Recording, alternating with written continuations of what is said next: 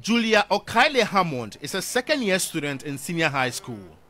She has for years desired to turn 18 and have the ability to participate in national elections, as she believes it comes with responsibility.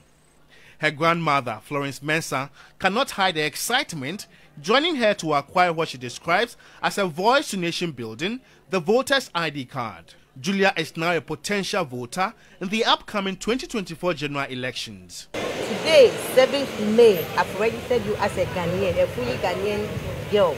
That coming December 7th, you've got the right to vote the president that you want him to come as a president of Ghana. I'm not a grandmother to convince my granddaughter. She knows what is going on because she's of age. That's 18 years. She knows what is good and bad. I can force her to vote for Nanado. Maybe she doesn't like Nanado. I can force her to vote for Mahama. She doesn't. So her choice is her.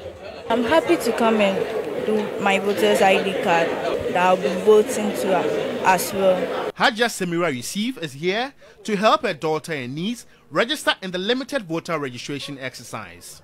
Both Shamima and Barikisu have turned 18 and ready to vote. Philip and Kingsley say they now have a voice that can cause change. It is a great privilege for me to get a voter's ID card, and I'm extremely glad and also dumbfounded this blessed day.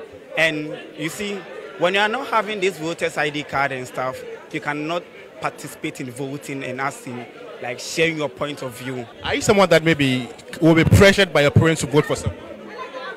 Not really. Yeah, not really. My parents can never put pressure on me to vote for maybe NPP or NDC. No. Because I have the right. I'm 18 years and I need to decide for the country.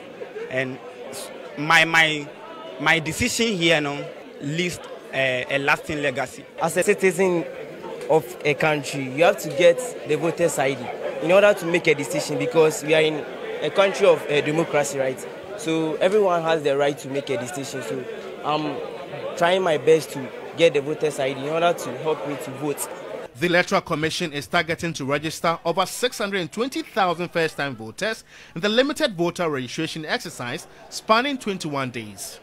Out of the over 620,000 first-time voters, there are those that feel that they are of age and want to be part of decision-making by casting their vote.